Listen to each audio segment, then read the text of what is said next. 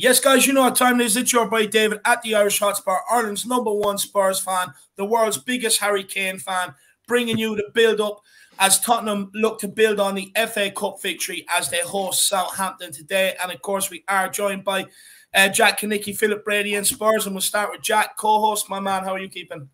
Keeping well, Dave. A bit nervous about this one because it feels like, nervous because this should be we should be getting a big result here. We should be having a very comfortable, I feel like, sort of performance, similar to how we played against Brighton. I kind of expect more of the same, maybe against Southampton at home. And so I'm a bit nervous whether the boys can actually replicate it. Looking forward to seeing what the rest of the panel has to say. We have the Godfather, Philip Brady. Dave, doing well. No, 100% we do. And we'll save Sean's little introduction because everyone wants to hear it, so we'll bid the suspense. But, of course, Jack mentioned the Godfather. Philip, how we keeping, my man? Yeah, good. Very good. Looking forward to tonight. I suppose a little bit apprehensive. You are before every match, really, But I've got a feeling that I think Conte has instilled an awful lot of staleness and stiffness into this team. We're not going to be... We're nobody's pushovers anymore. I think from now on, White Hart Lane or Tottenham Hotspur Stadium, whatever you want to call it, is going to be Fortress Tottenham. And we are not going to give up anything at home from now till the end of the season. Love that. I'm starting to get them vibes myself, Philip, for sure. And, of course, we're joined by Sean from the Spurs Talk Show. Sean, how we keeping, my man? Mate, you know I'm always good when it's game day! I'm getting bored of saying. I need to find something else to say. I'm good, mate. I'm very well. How are you guys doing? You all okay? No, buzzing, man. Absolutely buzzing. Yeah. So no, take it from there. Take it from there. Yeah. Look, I'm absolutely buzzing. It's always a good day when Spurs are on the box. That's for sure. I mean, it's what we live for, to be honest, as Spurs fans. But look, we'll see what Irish Hotspur Army we have in the building, and then we will. I'll tell everybody everything they need to know, and we will crack on. George Hill is in the house. He says, "Big up to all you lads today. I'm buzzing today. Can't wait to smash the Saints." By the way, Jack, I'm Buffalo born and raised. Hope your brother is keeping safe up in Rochester. Come on, you Spurs. Come on, you Harris Army. Come on, you Flat Cap Army. Big up, George Hill. Like I said, I hope it's not too cold for you guys up there because it's just a whole nother beast of a climate in upstate. So hopefully you're keeping well, my man. It's good to have you part of the Harris Army, George. A lot of kind of New York State kind of people now in the Harris Army, Dave. It's just growing by the day. Starting to build maybe a separate army in case we ever need, to have an American expansion. It seems like it will start over in New York, but big yourself up, George. No, for sure. Big up, George, my man. I hope you're keeping well. I don't really know how to pronounce this name, but big yourself up, my man. Hope you're keeping well. Rootin', shooting, tootin', putin'. He's back. I absolutely love that name, my man. He says, "Hi, guys. Big up, lad. I hope you're keeping well." Oliver Freeman's in the house. Of course, we'll be travelling over with us Irish contingent on Sunday. Big up, Ollie. He says, "Hi, everyone. Hope all is good. We are all buzzing, my man. Can't wait for the game at the weekend." Steve Fraser's in the house. Come on, you Harris Army. Come on, you Spurs. Masterclass from Cutie and another brace from Harry. Saints will be falling from grace. Absolutely love that, Stevie. And look, Harry Kane loves goals against Southampton. I'll tell you why. And Lindstrom, big yourself up. Hi, when does this start? We're live now. We are live now. I hope you're keeping well. Big yourself up. Who else have we got? We've got Michael Sobers. Big yourself up, Michael. I hope you're keeping well, lad. We have Alfie Gosling. Hi, lads. Hope all is well. We are going to win 3-1. Son Kane and Kulu. I can feel it. I've got that feeling. Absolutely love it. Big up, Alfie, my man. We have Golden Cock. Winter Olympics. Spurs playing. Does it get any better? Of course it does. We got the Irish Hotspur pre-match bump up. Hashtag life is good. Come on, you Spurs. Come on, you Harris Army. Come on, you Fat Cap Army. Big yourself up and big up, Michael, my man. We have Priam Tusif. Says, hopefully Spurs win today. Again, yeah, no, look, I'm fully confident we'll get that win, man. Not a bother, I think so. Look, man, is in the house. He says, "Hi, everyone. Big up. Hashtag leave you out. Big up, look, man. I hope you're keeping well, my man." We have Pete from the lane. He says, 2-0 Spurs win. Come on, you Spurs. Look, I think it's going to be bigger than that, my man. I'll tell the people why in a few minutes. Welsh Carl says, "Big up, lads. Let's put a smack down on the Saints tonight. 100% the Saints need to be turned to sinners tonight for sure." Welsh Carl, but big yourself up. Stephen Trushton says, "Time to start winning these games and hand season starts tonight." That it does, my man, for sure. William Pretty says, "Only the Only the Daily Mail. It says Gareth Bale has agreed terms to come to Spurs in the summer on a free. What do you think of it? Yeah, I mean, if it's a free, why not? He scored a couple of goals last year. I'm sure he definitely adds something to the squad for one season for sure, William. Quickly go around the house here on this one, Jack. I mean, I'd take him on a free. Hopefully, he has some huge wage reduction of some case, where it's like maybe half, if not maybe even more than that, of his wages. Maybe, he kind of, just hostages himself or kidnaps himself like Aubameyang did, Dave, and just, plants him outside the stadium, of North London. So hopefully he does something kind of similar, and then we just end up signing him. Yeah, that'd be nice. All right, for sure, Jacko. Sean, Gareth Bale?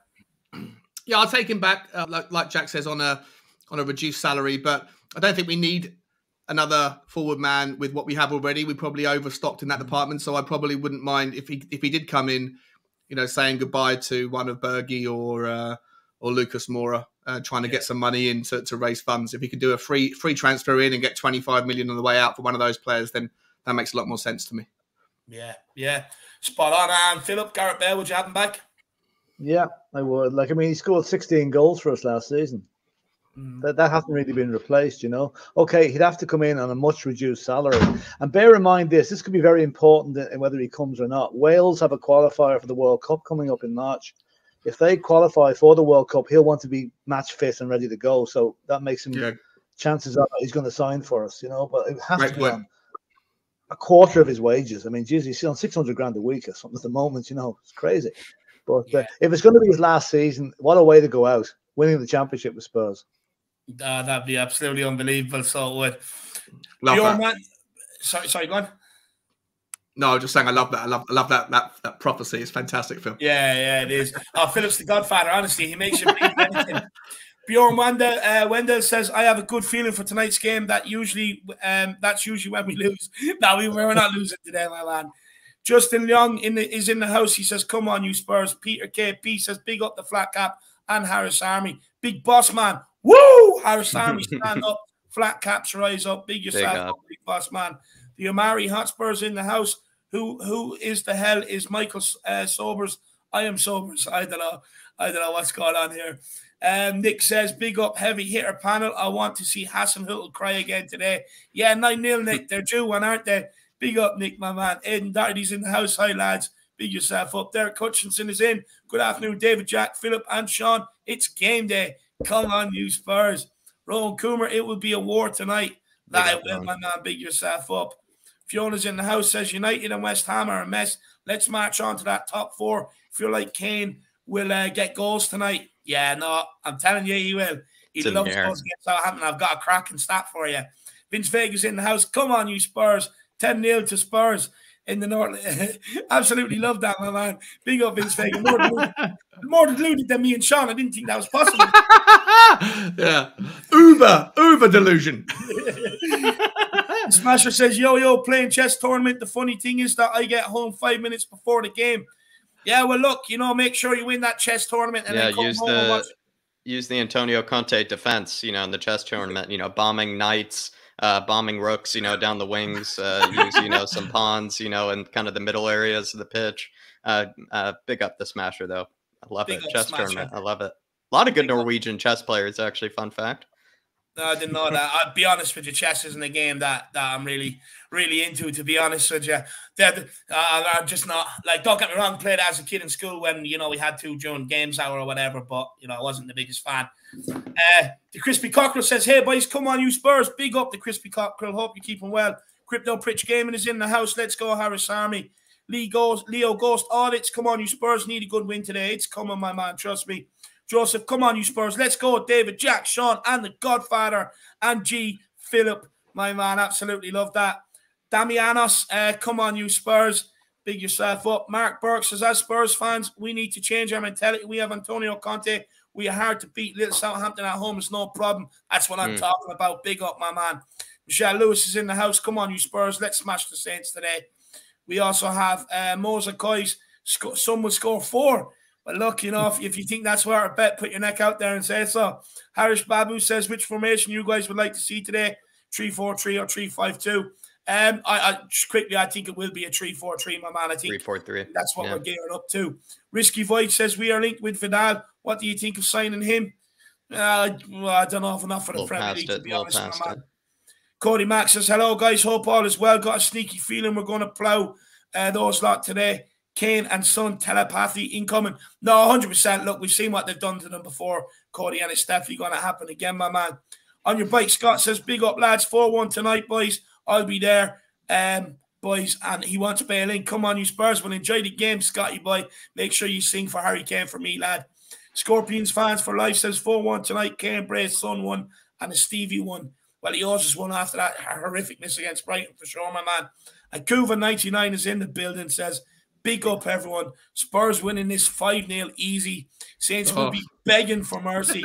The almighty Harry would give them nothing but a size 13 boot and a hat-trick. Honestly, Kuva, Kane and Son are going to absolutely rip their back four apart. I'm getting worried. This is all too positive. It's all too positive. Kane isn't angry after being robbed last time. You think Kane isn't angry after being robbed last time against him? You're sadly mistaken. He's gonna put the world to rights tonight. Trust me, I can feel it. Big up, Kuva, my man. I hope you're keeping well, brother. And of course, everybody do get over and check out their fantastic channel, Tottenham Tantrum Gold. And William McKenzie's in the house. Big up, William, with the super chat as well. And he says, Kois, big up, my man. I really do appreciate the support. You have no idea. He's barely awake as well, Dave. He's barely awake, William McKenzie is. So, yeah, what time is it over there, William? You mad, man? What time is it over there? In the morning, isn't it? It's something I don't know. I don't know. It's ridiculous timing anyway. Usually, 3 in the morning, they're asleep off that side of the world. But big up, William, my man. And I hope you're keeping well. I hope you're enjoying life down there in New Zealand. Let me know how you're getting on in the chat, brother. Really generous, William. Pick yourself up. But look, we are going to get into it. I'm going to tell everybody everything they need to know. Before I do, make sure you keep smashing that like button. Keep smashing that subscribe button if you are new to the channel. And feel free to get your super chats in and help support myself and Jack on our YouTube journey and to be able to take over the whole YouTube game. Without that support, we don't have any big people behind us or anything like that to be able to back us. So we truly do rely on it. So I really, if you can, feel free to. But if you can't, no problem at all, guys. Just get your comments into the comment section. We know it's a big bad world out there, and we will get them up. But everything you need to know, of course, we are at home at the Tottenham Hotspur Stadium. Kickoff is at 7:45 p.m. Referee is David Coote. And in the VAR room, we have John Brooks. TV channel over in the USA. It's on USA Network, but I think it's NBC. I think the game is on over there. The Zone in the Canada and BT Sport 3 for everyone in the UK and Ireland. Everybody make sure you get back here for the watch along at 7:30 p.m. tonight, where it be myself, Sean and Jack taking you all the way through the game and out the other side of it as well for a little discussion after. So feel free to join if you want to tune back in for that. That is at 7:30. But guys, if you want the real delusional hour, the hour before the game, make sure you come over and join me on We Are Tottenham TV on the pre-match pump-up starting at 6:15 p.m. So make sure you get over there and tune in for that. At Tottenham, of course, in the league, our last 5, we have 1, 3, draw 1 and lost 1. Spurs have won each of their last 5 home games against the Saints in the Premier League, but no clean sheets in them last 5 games.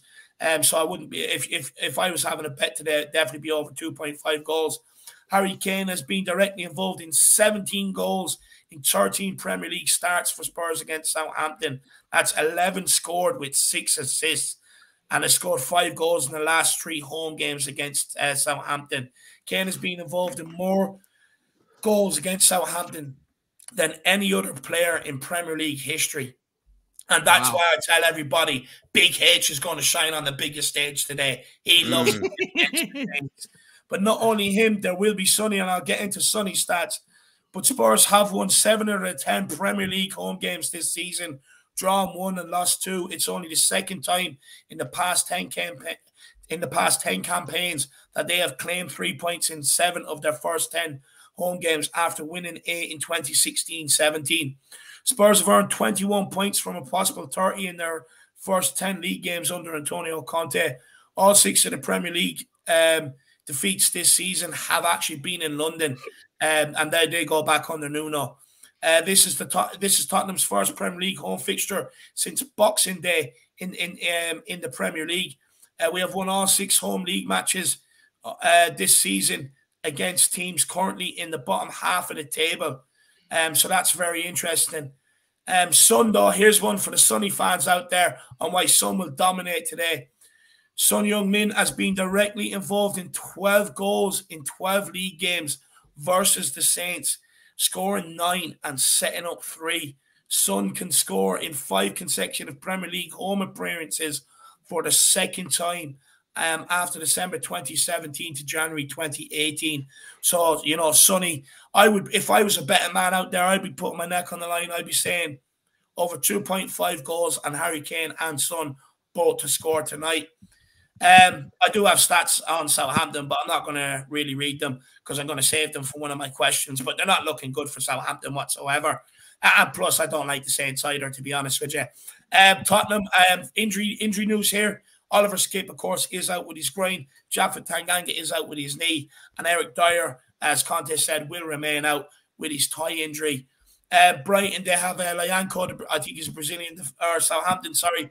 They have Lyanco out, the Brazilian defender. He's out with his hamstring. Nathan Tella is out with his groin.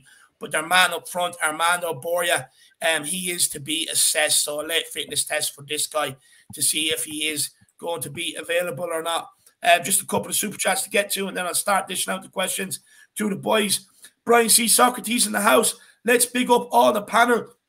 Been looking forward to our lineup and formation under Conte each week since he took over. It's a great time to be a Spurs fan. The power of momentum.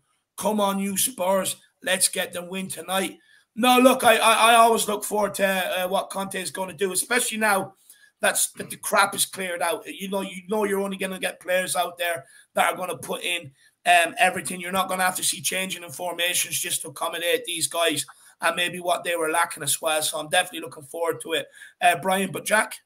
No, I mean, the power of momentum is absolutely right, Brian. I feel like we win one game, you know, with Antonio Conte, you kind of get that taste in your mouth. You just want to play the next day and just, you know, smash the next ones. It feels like we get that kind of confident once Conte gives us those sort of 3 points or gives us that victory. I completely agree. It also feels like as well, I am looking forward to each game and what actually Conte's tactics, which players he seems to like, what sort of maybe, you know, thought process he has going up against each team. Whereas under Nuno, to be honest, I was not looking forward to it every week. I was probably just, you know, having nightmares more or less about like where he's going to be playing Dele Alli in the lineup, and is he going to be playing left wing? Is he going to be playing center back? You know, things like that. Yeah. And it was it's a much better time, just like you're saying, Socrates. It's a much better time to be a Spurs fan, and let's keep up the momentum. Big yourself up, my man. No, big up Socrates, man. He's absolutely pumped. I know it. He can't. Let me know if you're watching the game with the young lad today, man. It'd be a good game for the young lad to be able to sit down and watch with you, because we're going to absolutely rip them up, Brian. But big yourself up. Killian Gubin's in the house. He says, just finally gave this channel a donation. You deserve it, lads. Can you discuss whether Doherty will play or Emerson and why? Wow. Well, look, first of all, my man, I really do appreciate the support. It's a massive help. You have no idea, brother, so thank you. Doherty over Emerson. He really likes Doherty, by the way. He really likes Doherty, Dave. I'll tell you what, I'll get my question out for that just for you, Killian, because I actually do. He really likes Doherty, Killian does. He really loves Doherty. Every game, he's in there backing his man no matter what, and I absolutely love that. But look, I suppose we'll throw this one at Shawnee. Emerson's lack of end product was really highlighted last time out against Southampton when they just sat in their box. But with a goal during the week, do you think that would give him the confidence boost he needed to be able to kick on at Tottenham? But also with the game coming up against Wolves at the weekend, do you think Emerson and Reguilon both could be rested and you could see a change in the fullback positions, in the wing-back positions today with Doherty coming in, John? Oh, that's a spicy question with lots of little parts to it. I think that to answer it in the order, I think that Emerson, he certainly should have more confidence. His performance against Brighton was, I thought, exemplary. I thought it shows the progress he's making. I would posit though, like I always say, I think my opinion of him when he goes forward is different when he's running onto balls and he has space to run into than it is when he has to try and beat a man. Against Brighton, he had a lot of space behind and he went past Cucumber, or Cucumber wasn't always there to to try and challenge him to beat him. So against Southampton today, if Southampton sit back and defend like they did in the away fixture, then I think that Southampton, I'll be curious to see how Emerson deals with that, because we haven't seen too much of him going past a man when the man's already in front of him. So he definitely improved, but we haven't seen him do what we want to see him do. And I think Southampton are going to sit back a lot today. So I would personally still pick Emerson over Doherty. But if it's not working at half time and we're in a position, whether it's 1-0, 2-0, or even if it's tight, I do think Doherty does offer a different option. Doherty is better at crossing the ball, and so that might become into play as the game goes on. And as far as resting either of them or one of them for the Wolves game, I think you've got to deal with each game as it comes. I think let's just see what happens today. I wouldn't worry about Wolves. Like, if you start thinking too far ahead, you can miss your dinner in front of you. And I think you need to let's start with Emerson today, see how he does. If he can make the necessary moves, if he can get past who would it be? It would be Walker Peters, I think, if I'm not mistaken. If he can get past Walker Peters, then no reason to take him off. But I do think it's an open question whether or not he can beat the man when they sit back, and we'll see what happens. Yeah, for sure. And Philip, as well, with you, with Doherty, I mean, does he kind of have, this last bit of the season to kind of save his Tottenham career, and does he have the ability to be able to prove all of us wrong about him? Well, he came on half-time against Leicester and did very well. I can see Emerson starting tonight, but if things aren't going the way they should be, I can see maybe Doherty coming on for him at half-time like he did. If that's going to be a tactic Conte is going to use, well, fair enough, because after all, it was Doherty that made the equalising goal for Bergwijn with that run forward. So, it's I'd love to see. I think Emerson, I still think he should have been credited with that goal on Sunday or Saturday, whenever it was. The deflection was minimal. It didn't deflect the flight of the ball. It should have been higher. So I still think he should have been given that. But you saw the way he celebrated. It was as if there was a monkey off his back. Yeah. Straight over the bench, pumping his chest out. So I think, you can't drop him after a performance like that. Start him tonight, see how it goes. Walker Peters is going to be a tricky opponent because he's done very well for Saints. Yeah. He's the fullback he probably should not have sold. Because we'll get on to him I'll ask you about him in a few minutes, Philip, because I have a question on that. And but no, I'd start with Emerson, and if hopefully, no, I don't want us to have to make changes at halftime, because I hope we're so far out of sight at that stage it doesn't really matter, But bring Doherty on if needs be. No, for sure. Well, look, Killian, let us know in the chat whether you agree or not, my man. But big yourself up, but I really do appreciate the support. Tottenham Tantrum Gold, Dermot with the super sticker. We'll see. Just give us 1 second, Dermot. It's a diamond. It's a big diamond, Dave. It's just a diamond of a man, really giving his support. So big yourself up, Dermot. Really do appreciate it. Yeah. And as well, everybody head on over to Tottenham Tantrum Gold, especially. I'm not sure if they're doing a watch along as well, but they do watch along if you want to see what Dermot's doing. But Dermot, just want to say big yourself up, my man. Yeah, big yourself up, Dermot. And of course, we'll be having Kuva and Dermot back on as well tomorrow. So everybody tune in for that as well. But big up, Dermot, my man. I hope you keep him well. Everyone do get over and check out Tottenham Tantrum Gold. And then Kev Williams says, #FlatCapArmy. Absolutely love this channel. Come on, you Spurs. Look, my man, you know what? I really appreciate it. But look, I've been lucky. I've the community, you guys out there that tune in. You're such genuine, lovely people, Of course, having Jack, Sean, Philip, Dermot, Kuva, Ellie, and the list goes on and on of guests that come on as well and really help create this this channel and the community. So, a massive props to all of them, Kev. But really, really appreciate the kind words, brother. I really do, my man. Thank you very much. But look, we're going to get into it now, and we'll start with you, Jacko. The side split the points at St. Mary's just over a month ago in a game where we actually dominated the match against a 10-man Southampton. What are your thoughts ahead of today's game? Are you feeling confident we will get the win, Jack? I am feeling very confident, and I think it's more than that. I feel like a lot of us are feeling this sort of sneaky confidence, Dave, that, it might be actually a bit of a thrashing here that we might give Southampton. Potentially the reason why is because we probably feel, especially the players as well as the fans, feel really frustrated by the first time we came out against them. We got especially robbed with Harry Kane's, offside sort of goal, as well as kind of the Doherty situation as well. I don't know. I think, Dave, it's a very frustrating kind of performance that we had against Southampton. I do feel like we deserved a lot more. Hopefully the boys even recognize that as well.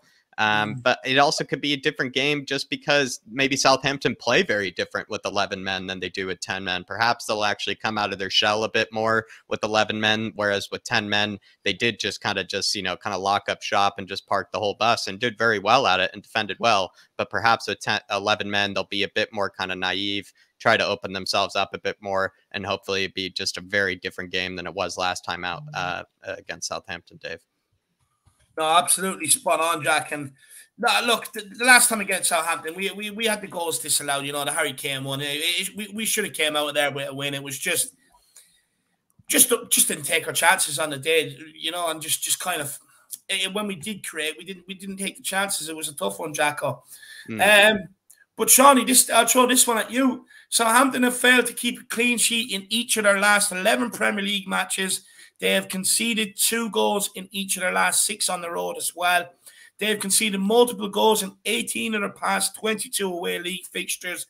Since the start of 2021, Southampton have conceded 57 away Premier League, 57 goals away in away Premier League games, 18 more than any other team. Their only victory in 13 attempts this season against the current top half side have come at West Ham on Boxing Day, and have let in an unrivaled 198 Premier League goals since Ralph Hasenhüttl's first game as manager in December 2018. Could we potentially be in for a big win here tonight? Maybe one of those famous 9-0 drubbings that has happened in each of the last 2 seasons. I didn't know that, but... Sorry? You like the stats, lad? Yeah, man, those stats were phenomenal. Too much to break down. I mean, obviously, so they're obviously a massively different team at home than they are away from home, right? And but I am a little bit concerned with the positivity in the from everyone that's in the panel, plus also everyone in the chat. But what I would say, right, the betting market doesn't usually get it wrong, and I've just been looking on Betfair, and if you want a predicted score line, they've got the odds on like 1-0, 2-0, 2-1, all of the kind of reasonable score lines that you'd expect. The lowest priced bet is what's called any other score, and that starts at 4-0, 4-0, 4-1, 4-2, 5-1. Anything outside of that, anything that's more realistic, like a 1-0 or 2-0, all of that stuff is you can get better odds than you can. So the betting market is predicting a very high scoring game today. And obviously, they're putting it on Tottenham to do it. So to answer your question, I had no idea about those stats. It sounds like Southampton are just a different team away from home than they are at home.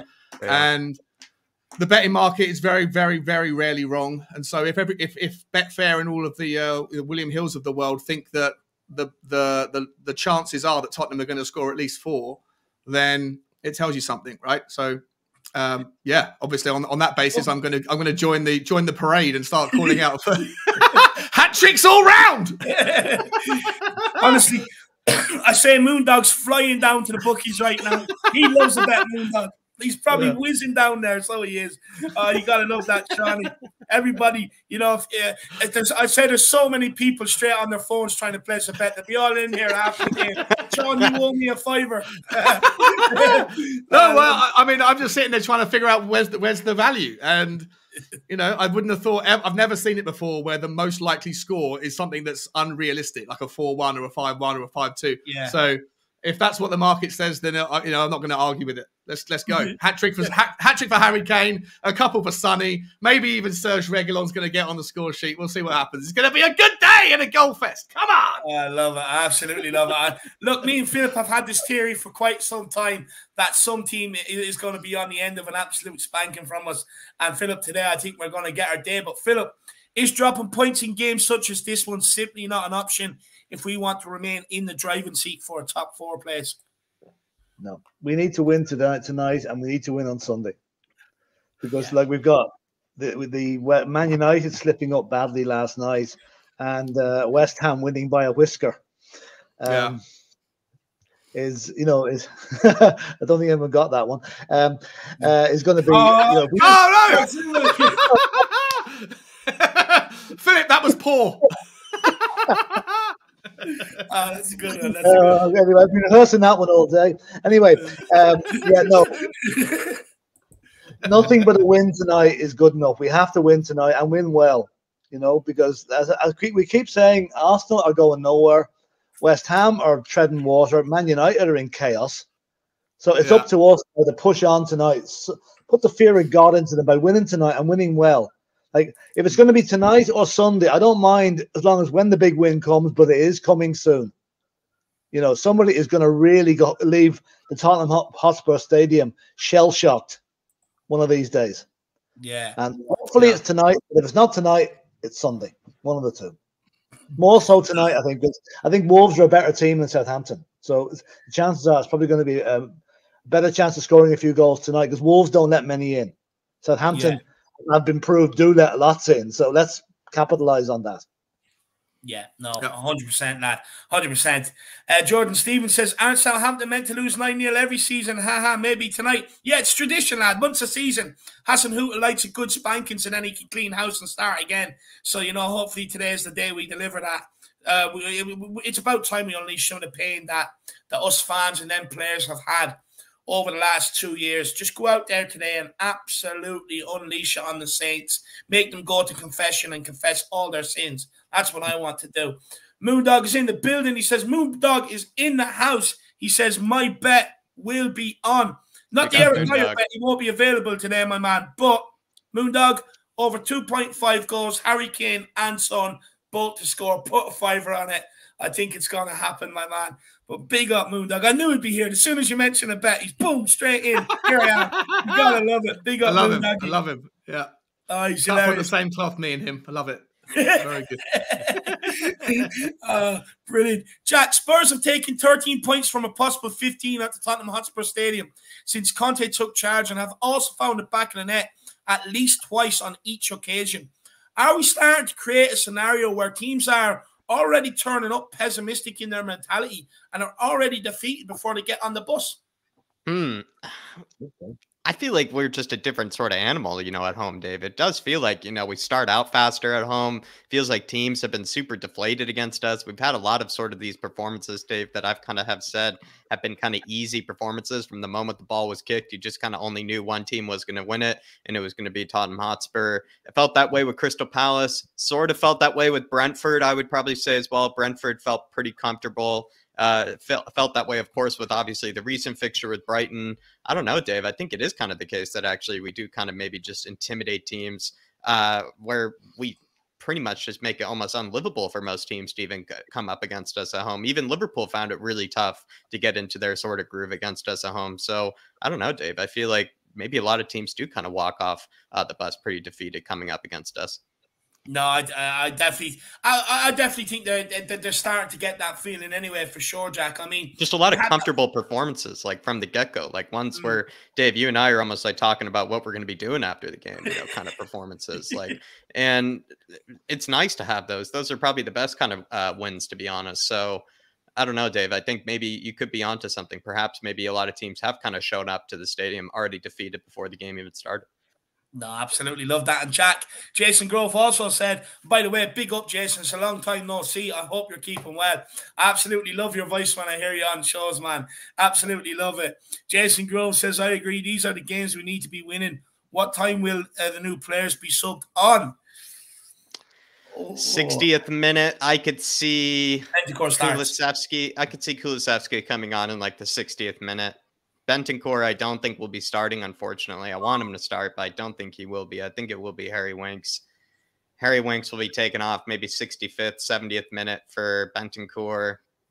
And then perhaps, let's say we're up 3-0, 4-0. Harry Kane gets taken off for like a Stevie Bergwijn or something like that. But there you are. Those are my subs, Jason. Those are my subs. Look, for me, Jason, Bentancur starts. Kulu, I reckon around 65 minutes, 60 minutes, you'll see Kulu on, Jason. But big yourself up, my man. It is good to see you back in the house, Mr. Groves. I hope you are keeping well, my man. Absolutely love it. Good to see you in, jail. Sean, is our home now a fortress? Or actually, we'll go to Philip with this because he was speaking about this already. Philip, is our home now a fortress and guaranteed points? And is Conte slowly starting to build us back up to where we were under Pochettino? Well, I mean, the last season at White Hart Lane, our record was 17 wins and 2 draws. That's okay. That's going to be very hard to replicate, but we've got to aim at that. I would like to see us go the rest of the season unbeaten at home. Okay, we might drop the odd point, but I think we've enough. Who's played at the stadium? We've had Man City have been there, Liverpool have been there, Man United have been there. Yeah, it's just Arsenal left. I think there's a big crowd up the road. They're the only ones that have to come. If they can actually get enough courage to come and play us. They haven't shown too much of that. I think we can beat them because, I mean, let's face it, they don't have any. They got rid of half their squad, and no, I can see us going pretty much unbeaten the rest of the season at home. Okay, there's always going to be a game that's we're going to say we're going to win 3 or 4-0, and we're going to get turned over. That's football, but it's not going to happen too often, and we're going to get enough to actually get into the Champions League next season. That's my prediction. Yeah. Oh, I absolutely love that. Philip coming with the absolute jokes today as well. I love it, Philip. Shawnee, my man, Spurs earned 21 points from a possible 30 in the first 10 league games under... Spurs have earned 21 points from a possible 30 in the first 10 league games under Antonio Conte. Are you happy with that return? And is it top 4 form? Yeah, so the only drop points were Everton away, Chelsea at home, and then Southampton away. That's it, right? 3, 4, 5, 6, 7. Oh, and there's 2, and then 2 more from who else did we draw to? Southampton, Everton, Chelsea away, and Chelsea at home. I mean, I forget who the other 2 were. But yeah, listen, I mean, the Southampton game was frustrating. The Everton game was brand new. Like, we were on the back of, like, you can't blame Conte for that one, really. It was just getting started, and it was a very dull and frustrating game. But generally, I think the performances are getting more and more consistent, better and better. We also had to go through a large period of those 10 games without arguably 2 of our top 3 players in the team. If you take out Hugo Lloris, we didn't have Sonny for most of it. We didn't have Romero. They're now back. We've got rid of the dross. We've got a couple of new players in, which I think at least one of them, if not both of them, we will find that within 2 or 3 months will be considered within the top 4 or 5 players within our team. So I think it's more than reasonable for his first 10 games. Far better than far more. I think everybody is far more confident than where we were before him under Nuno or under Mourinho. It's progress. Rome wasn't built in a day. There's still going to be slip-ups, but I'd actually expect him to get more. I think he'll beat that 21 point total in the next 10 games, starting today. As long as we stay injury-free, then there's no reason why we can't go on the mother of all runs into the end of the season. Oh, I love it. Honestly, you guys got to stop there. Putting in his top 4 all the time. You're going to outrage some fans in the fan base by doing that. You gotta love it. I don't see us losing. I don't know who else we've the tough games. The games on paper. You've got Manchester City away. You've got Man United away. But I think Man United were far better than the Man United we see today when we smashed them 5-1 last season. So I don't think that's a problem. Arsenal at home, forget about it. It's only Man City. If we can get a draw out of the Man City game in 3 weeks' time, then I don't see us losing for the rest of the season. Yeah, we're probably home and host. Yeah, you're probably right, actually. I agree with that. I know there's many that wouldn't. Do you know what it is? People are saying, calm down, lads, until we get there. Well, I was saying that at the start, but now I'm like caught up in it. So. I love it. Jacko, Southampton were unbelievable defensively last time out when they went to 10 men. If they keep all 11 on the pitch, do you see them coming out of their shell more? Or do you see this being a very different game compared to our last meeting with them? I do see this being a very different game, not only because of what we've been describing about how different we play at home. It feels like we're just a whole different sort of team at home. I think we already discussed that, but it does feel like Southampton, the moment they went to 10 men, their whole sort of philosophy, their whole sort of style of play and everything just completely changed. I mean, Dave, let's be honest. I do believe, if I remember correctly, that first 20 minutes of that game for Southampton, they were all over us. I do believe they were like making it really difficult for us to get out of our own half when we were in their stadium in the first 20 minutes. But then when they went down to 10 men, it just made it a wholly different game. And then we had to kind of take the initiative to them. So I see them kind of doing a version of that perhaps in this game. I know we'll be at home, so maybe they won't exactly try to swarm us and pressure us as much. But with Ralph Hasenhüttl, he will try to do it. It is still part of his sort of kind of philosophy to maybe bring that sort of heat, that sort of pressure, and especially the beginning of matches. I expect it to be a very different game, Dave, especially if they keep 11 men on the pitch this time. Maybe it actually might be easier for us if they keep 11 men on the pitch this time. Who knows? But I just expect Southampton to be playing very, very differently this time around to last time out. So if they do keep 11 on the field, Jack, do you think maybe that they might be a bit more expansive, which actually might suit our game? It might actually leave gaps open for us to play in rather than them sitting 10 men on the box. Well, recently, Dave, they've even been kind of deploying more of that 3-4-3 or kind of 3-5-2 kind of formations because they've been coming up against a lot of teams that kind of have a 5 in the back and a 3 in the back. Hasenhüttl back in the day kind of used to use the 3 in the back and the 5 in the back with Southampton. Most of the time he uses like a 4-4-2 of some sorts. And recently he's been kind of switching it up and going for maybe more kind of flying, bombing wingbacks, which who knows, Dave? I feel like perhaps as we broke down with stats with Jack with this on, we could actually kind of expose them. And what's actually funny, Dave, even Southampton, it's almost like they're defensively solid from the front, but not in the back.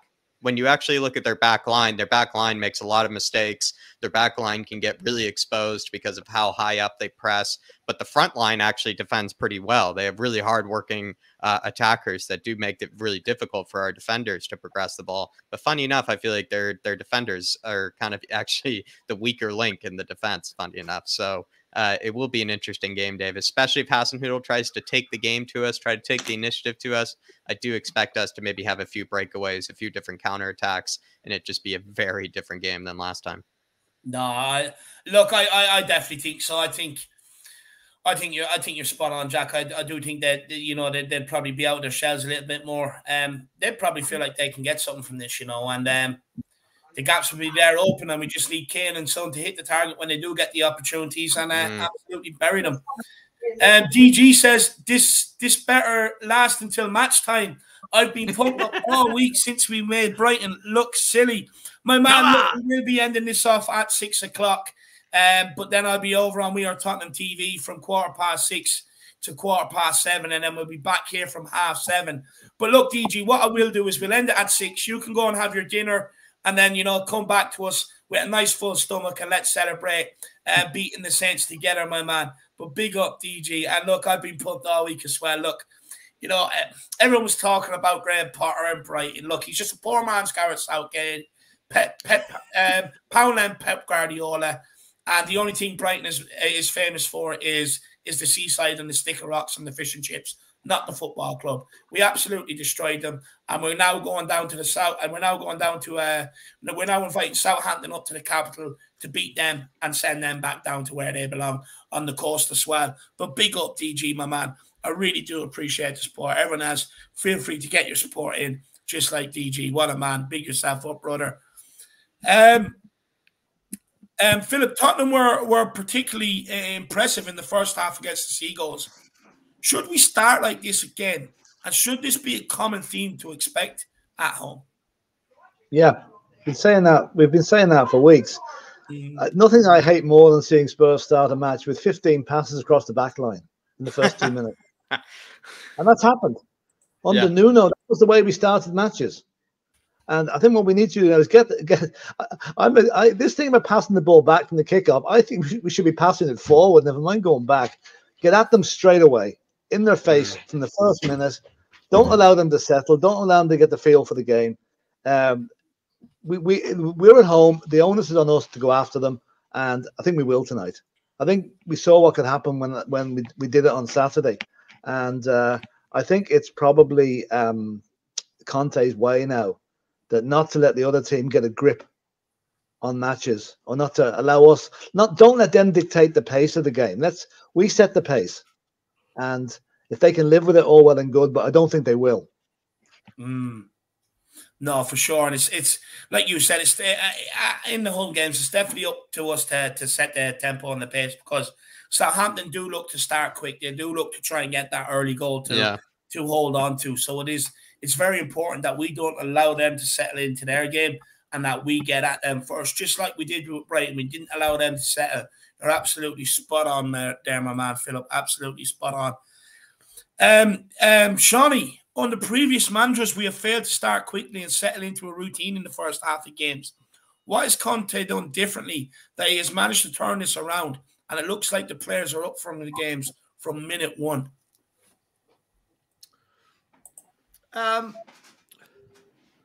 If I'm honest, mate, I think I'm going to take Phil's point here and kind of run with it. Like playing the ball forward is such a key and crucial thing. And until recently, we have players that are, lacking confidence with the ability to do that. A lot of people would rather, whether they're worrying about their stats on passes completed, or whether they just don't have the confidence to move it forward, and they would just rather put it off to somebody else to do the job. But we saw against Brighton, Romero, get the ball, calm down, everybody, just calm down.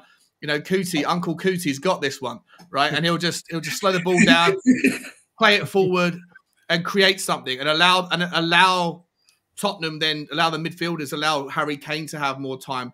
Confidence breeds confidence, and I think against Brighton especially was the first time we really saw us start fast. Maybe against Brighton we had the same kind of thing, but I think against Leicester, against Leicester, it can't be overlooked how poor Leicester were in the first half, especially in the first 20 minutes. Against Brighton, we just overran them, and I think it's more to do with the players coming back. Obviously, Conte said something. Who knows what he said or how he's done it? But for me, I think that it's a case of when we get the ball at the back, if you start passing sideways, then it slows everything down. It's like running in the mud. It's difficult. It's boring, and it kind of just sucks the life out of the move. Whereas under this new look Tottenham, we're energetic because the ball is zipped forward fast, early, accurately, and then it allows our more creative midfielders to be able to move with it. And then if you do that in the first 2 or 3 minutes, if you get a move happening in the first 2, 3, 4, 5 minutes, or if you get a couple of them going, then it gets the crowd excited, and the energy just feeds off itself. So I don't know if it's anything that he's deliberately done or said or asked, but it just looks like it's more about positivity that comes from the back that gets the thing going. And as I say, from there, everything can just kind of, it's a vicious circle that goes positively rather than negatively, if that makes sense. No, it completely makes sense. To be fair, though, I would say, Dave, I mean, maybe just because he is in the comments here, but Jose Mourinho, we did actually score lots of times in the first 20 minutes of games, the first 15 minutes of games. And we were scoring so much in the first kind of quarters of games that we actually, as Spurs fans, started to get worried, because that meant we kind of sat off for the rest of the game because we would score so early in the game. So we actually were almost happy sometimes when we went into it 0-0 at halftime, because that meant that Jose wouldn't sit back in the second half. So I don't know, Dave. I mean, I think at least in Conte's case, I think they're two different managers who you could say, definitely emphasize starting fast, starting early, getting that goal right in the first 20 to 30 minutes in order to kind of set the tone for the match and in order to kind of carry a bit of momentum. It feels like with Conte's team, we're a bit better solid defensively, and we seem to carry the momentum of the goal a bit more than we did under Jose. But just to be fair to Jose, I do remember us scoring lots of times in the first 20 minutes. Yeah, no. We did score a few goals. We did score a lot of times, under Jose. But there was also a lot of games where we conceded under Jose and even under Nuno very early on as well. But it's a good job that Conte seems to have that sorted out, because too many games have we been seeing, our players standing there, taking their time, doing everything too slow, not getting off to a good start, and ultimately putting us on the back foot from more or less minute one. So it is good to see that is completely turned around. So big up Antonio Conte for that. But Jack, we'll stick with you, my man. Romero did come off with cramp against Brighton. Are you concerned he might be rested today, or do you expect him to start? No, I expect him to start, Dave. He even himself kind of, said it was just a cramp, kind of similar to, well, then again, if I were to be skeptical, Dave, that one time when Region had that injury and he told everybody, like, no, keep me for your lineups, keep me for your fantasy teams, everybody, don't drop me. I'm actually fine. He ended up not really being that, he ended up actually missing a few games from it. So I don't know whether to trust Romero. It feels like he was fine. It felt like, he was perfectly okay. So hopefully he will start this one, especially in the middle of the back three, Dave. He was unbelievable. He was immense. Yeah, no, for sure he was. Killian, look, I can get what you're saying, but he actually has, I think he actually has the, what is it? Is it the most or the second most assists this season in the Premier League for Tottenham? Regular. I think he has maybe. He's up there with 3 or 4 anyway. I think he has some of the most assists, and at one stage he had the most goal-creating actions in our entire team. In fact, some of the most goal-creating actions, I think, still in our entire team. But Killian, we will be getting on to Regulon because I actually think he goes very under the radar. I do think that. But Sean, Romero's return to the team was a major boost defensively for us, and he was absolutely outstanding. Probably the best player on the pitch. Do we have one of the world's best defenders on our hands here? Yeah, I mean, I personally think that, he's obviously just back from injury, so time will tell. God forbid he doesn't become injury prone and someone, this was a one-off, and hopefully there's I don't think he had much of an injury history in his previous life, but I do think we've got someone that could easily be up there with Virgil van Dijk in, by next season. He's definitely in the top 5 already in the Premier League, in my opinion. But like I say, it's one game back from a 3-month out, or 2.5 month injury, and before then it was brand new to the league. He took a few games to settle in. Whilst I love everything about him, you have to remember that he also did get caught out of position and slipped for the chance when Mopé ended up dinking it to Hugo Lloris. So there's definitely he's not a perfect player by any stretch of the imagination, but I think he, more than just his positional awareness, more than just his calming influence, I think he breeds confidence through the other players around him. People like Sanchez are going to need to have someone like him next door who can calm him down, because we saw Conte's comments about Sanchez this week. He could be a top centre back. He just needs to keep his concentration for 90 minutes. And I think over time, someone like Romero will rub off on him. I think he'll rub off on Ben Davies. And so, in essence, Virgil van Dijk is a monster amongst a great back three for Liverpool. Christian Romero at the moment looks like a monster amongst a good back three, but not a great back three. And so, whilst we have the three that we do, or with Eric Dyer coming back, I think that his abilities are, the best part of his ability isn't just all the things that he can do. It's also what I think people will feed off of him. And so for those reasons, I do think we have potentially definitely a world-class defender, but whether or not he can make, top 2 or 3 centre-backs in the league, I think time will tell, but I'm pretty hopeful that will be the case. No, and look, do you know what? Me personally, I think he'll be a much better defender at Van Dijk's age.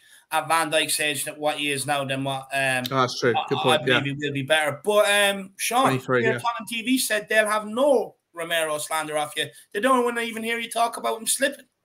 Not a lot to say. Oh, sorry, Ben. I do apologise, but well, it's not slander. Slander. Technically, slander is something that you've said about someone that's not true. He did slip. And so I'm sorry, Ben, on this one, I think you'll find you need to recorrect your libel. On that slip, though, do you know what, Shawnee? On that slip, though, I more do blame. It kind of does show that the people behind, either side of him can't cover. How many times did we see him covering for them? He makes one slip, one sort of error. Well, not even an error. No, it's okay. The defenders behind him can't cover for him. I get it. I'm not chastising him for it. I'm just pointing it out. No. He put in an absolute shift. He smashed into their best player, Lamptey, or one of their best players, Lamptey, and Lamptey was never the same. That was 10 minutes in. Lamptey hobbled away from that challenge, didn't even cause the foul, and then Lamptey was basically, in Reggie's pocket for the rest of the game, right? And I think that was in no small part because of the Romero challenge. And so I think that Romero had an absolute worldie, but The only reason I point it out is because if we're giving the guy plaudits of is he world level? Well, world level don't make those sorts of mistakes too often, so hopefully he won't make that again. No. Ben, let me know if you agree with it. Let me know if you agree with it. Big up, love you, Ben. Cheers, but look, Ben. if this channel is good enough for We Are Tottenham TV, then it's good enough for you too. And that's a reason why you should be subscribing to the Irish Hotspur.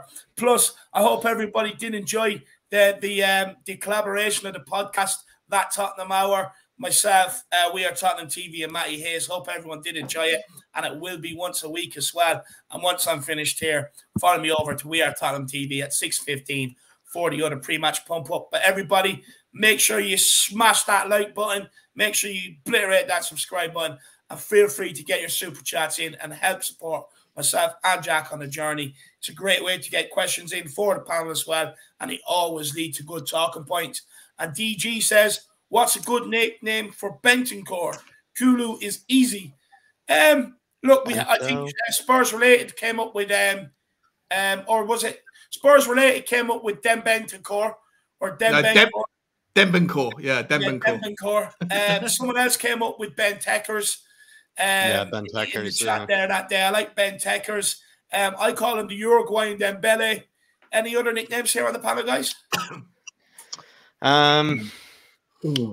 There's like a bento box. You could do like bento sauce. You could do like bento sauce, or bento. I'm not sure, but bentancurs I do like. I do like bentancurs. The big up DJ.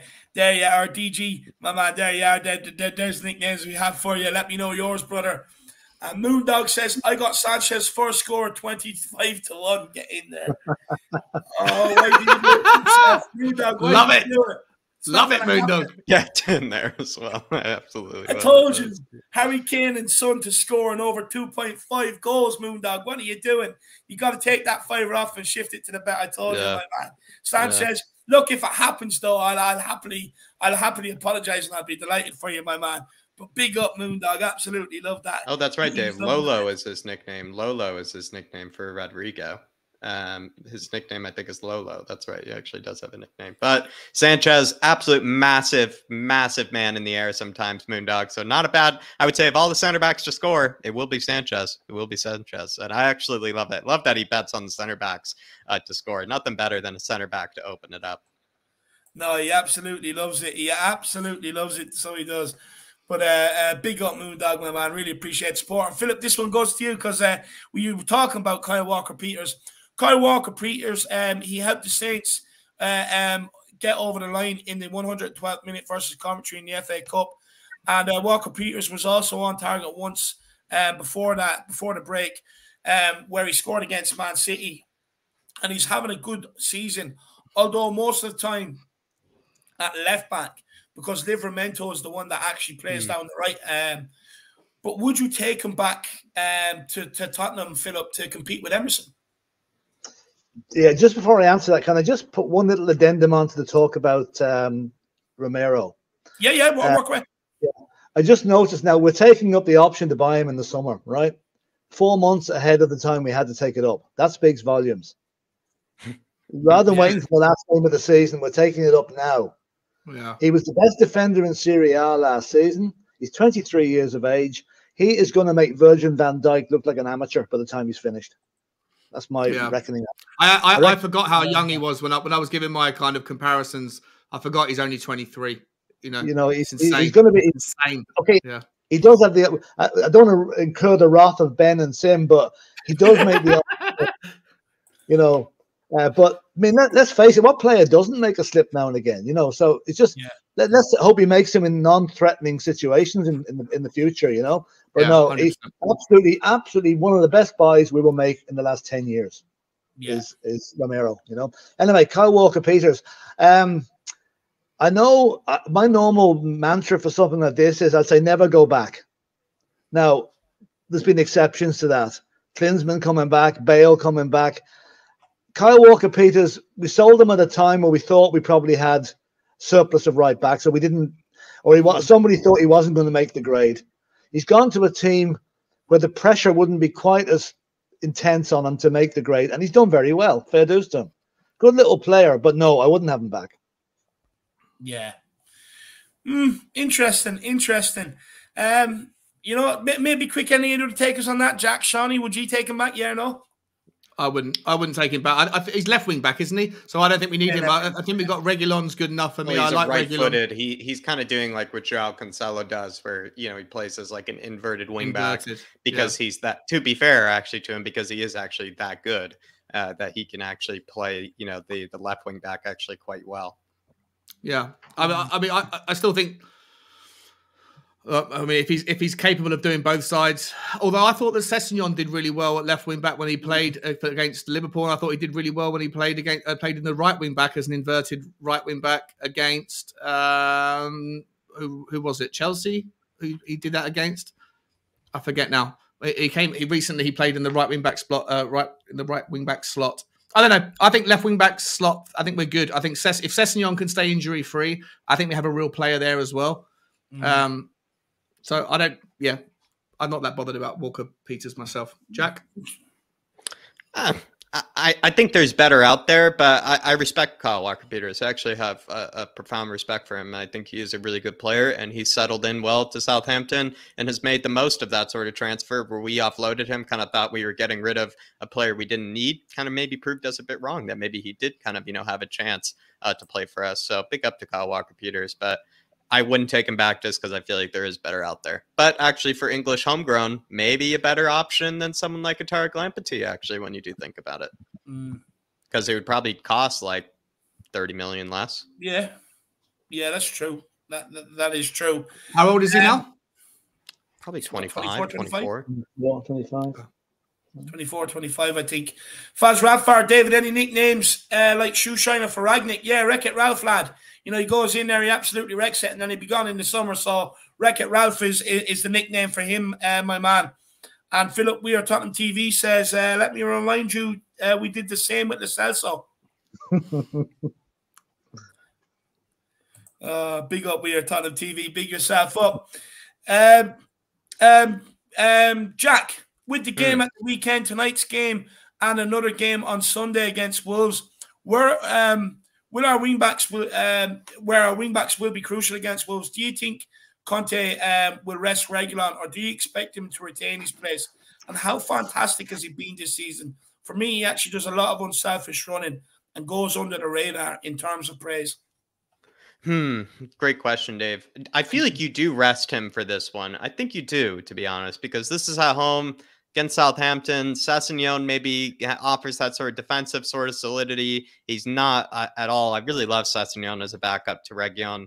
I would play Sessegnon and probably play Emerson maybe again for this one. Perhaps play Doherty, against Wolves, against, his former teammates, see if he actually, rises up for that occasion.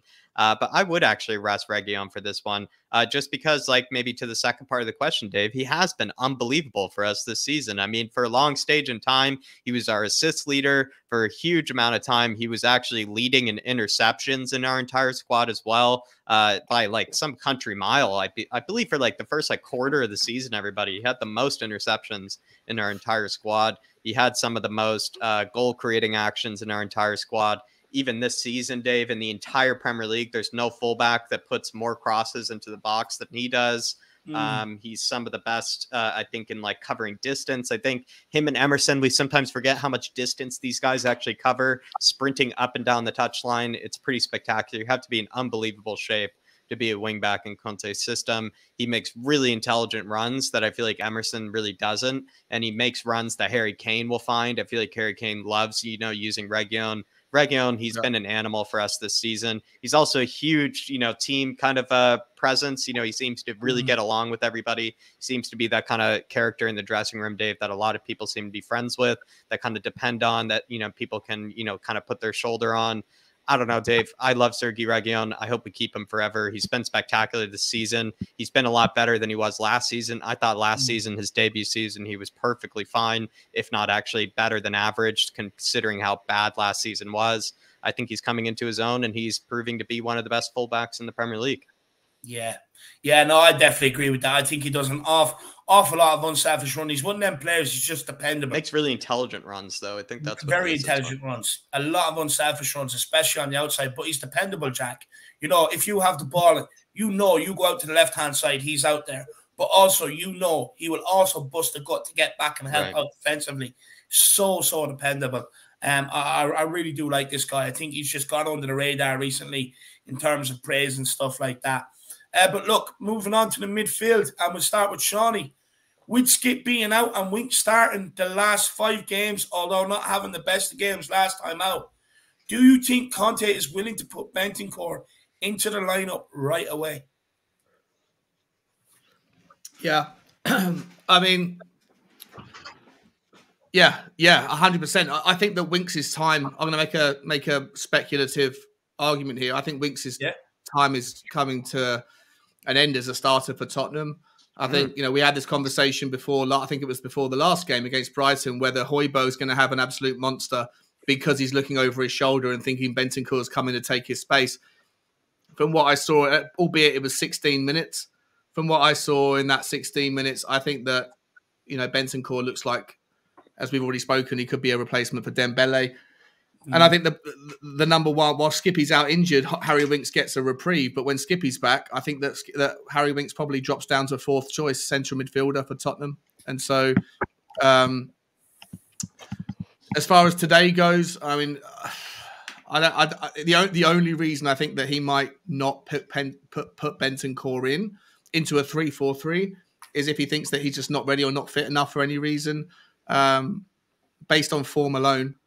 Bentancur for me, Højbjerg for me all day long as the 2 holding midfielders in a 3-4-3, and then you pick the state that everything else is as it was. So, like I say, I think that Harry Winks needs to be very concerned with him. I think he needs to up his game. If he does play today, he needs to put in an absolute worldie in. Otherwise, against Wolves, he won't be in the starting 11. And I think once he loses his place, it will be very difficult for him to get it back. Let me ask you, Sean, do you think Harry Winks can cope with the pressure that bentancur is putting on him for his position? Can he cope with that and rise to the occasion?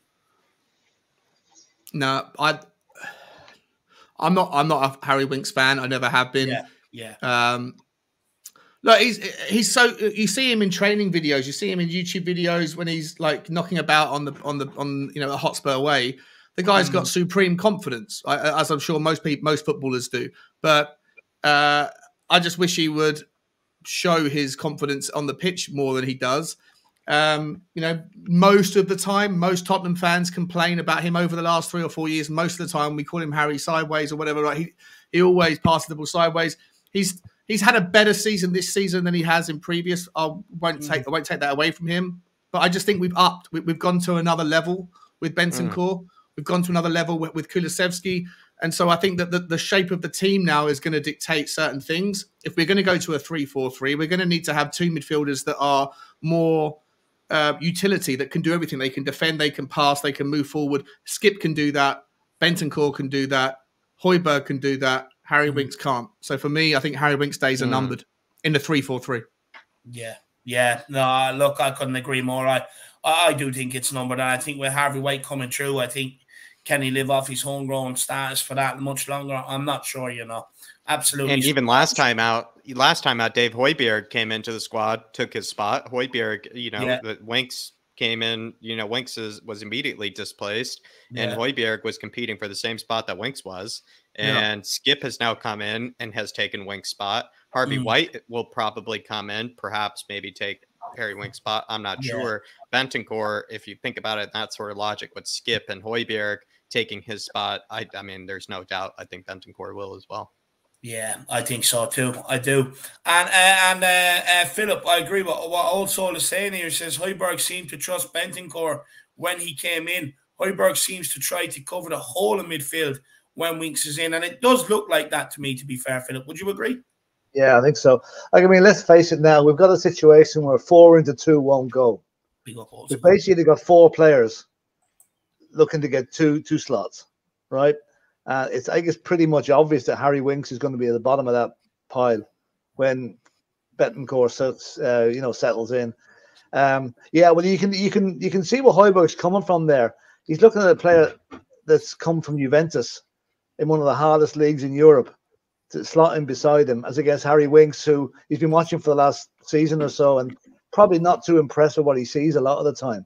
So yeah, I would say Højbjerg and Bentancur will probably be our 2, our first choice holding midfielders. It's a bit hard on Oliver Skipp, though, as well, you know, because Oliver Skipp has done nothing wrong, really.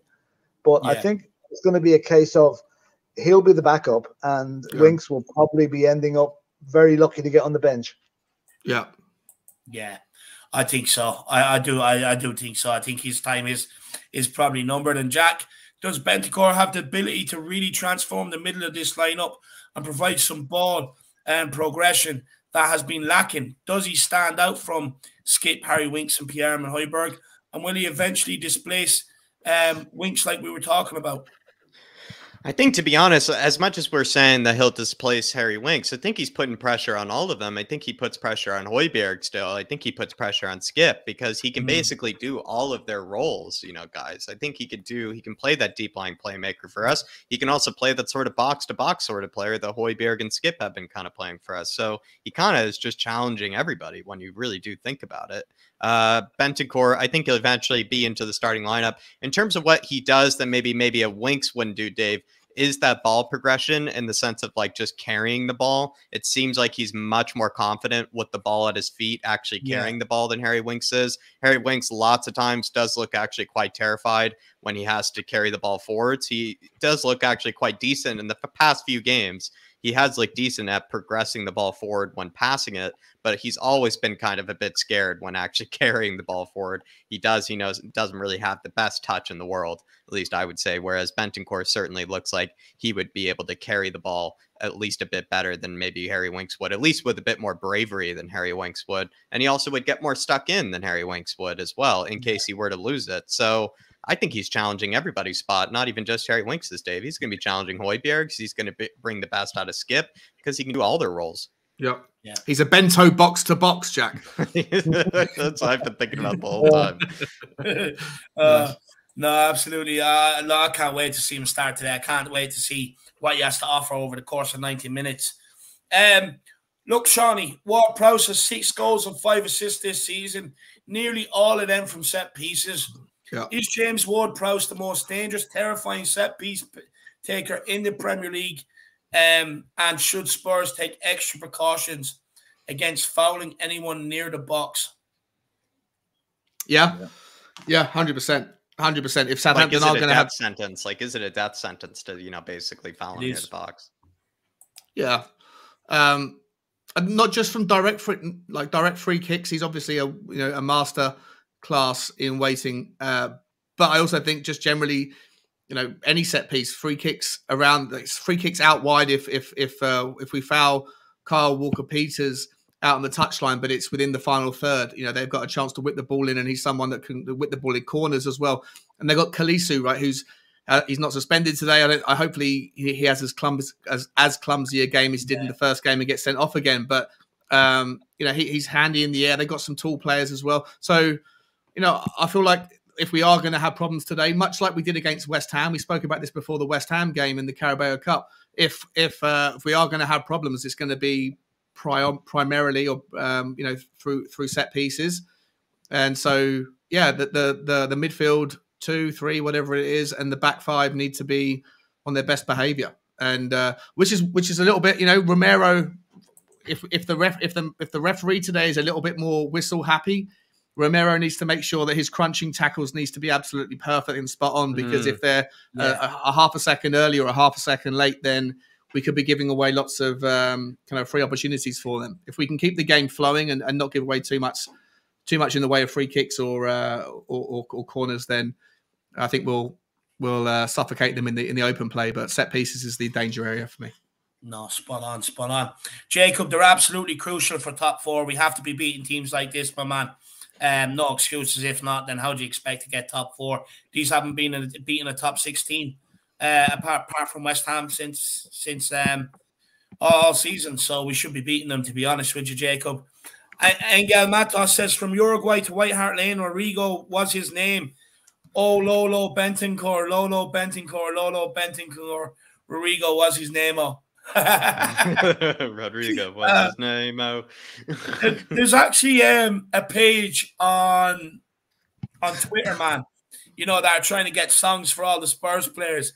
Get over there and send that into them, Angel. Absolutely love that. That's absolutely quality. Anyone else, Jackie, you to say to Angle? Lolo Bentancur, hopefully he will be. I want him to do all the best for us on hell. Absolute. Just I think he's a beauty. He looked immense coming off the bench, Dave. The way he just even towered over Winks, being subbed on. The man is he's actually our tallest midfielder. He looks like, even just the look of him, just by his face, he looks like he's played at world-class sort of levels alongside world-class sort of players and situations. At his age, he's already played in higher profile games, higher profile situations than our entire midfield basically combined. I don't know, on hell. I'm looking forward to it. Long live Lolo. Let's have Lolo have a beautiful season and a long career with Spurs. Big up, Angel. Big yourself up, my man. And make sure you sing that all the way throughout today's game. What a legend. Big yourself up, my man. And we have Val Taylor. Has become a new YouTube member. Absolutely brilliant. Love that. And hopefully we get to see you on Mondays for all the fan shows, Val. Big yourself up. And of course, was in the chat earlier on letting us know that Bentancur got his nickname from his younger brother. His younger brother couldn't say Rodrigo. He used to say La Liga, which became Lolo. So that's why he got his nickname. Val, the history teacher, you gotta love that. Big yourself up, my man. Big yourself up. That's quality. But look, hopefully we do see you on Monday, Val. I really do hope so. Philip, Lucas has struggled to impress recently and has struggled to do normal Lucas-like things on the pitch. What's he been doing differently, / maybe wrongly, or do you see him turning this around for this match?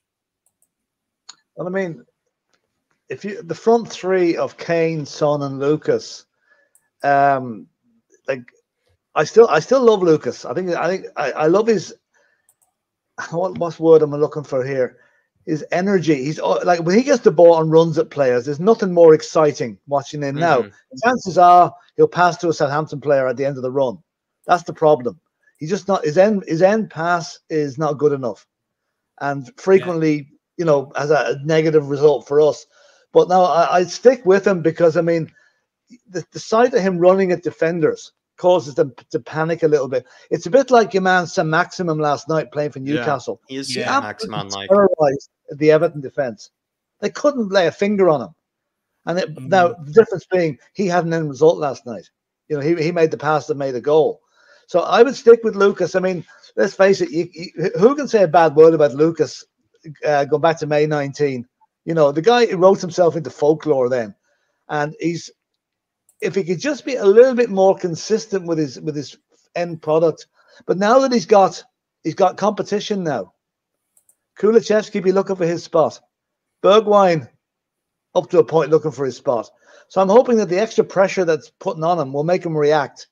And let's say, like, if he doesn't score himself, he could be running through the middle and a ricochet bring the ball to Harry Kane, he'll bury it.